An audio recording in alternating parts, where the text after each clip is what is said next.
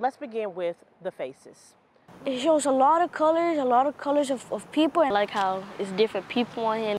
And then they're all different colors, but that's okay, because they're unique and different in their own ways.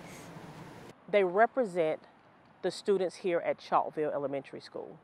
When we spoke about the mural, one of the things Mr. Bissell requested is that I want it to be multicultural. It made me understand one thing: respect others how you want to be respected.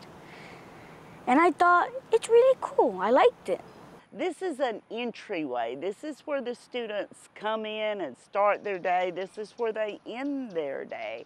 And it had words on it. It had encourage, inspire. It had all type of words on it. It was telling each other. It was telling people about spreading awareness to other people. That's what we teachers do.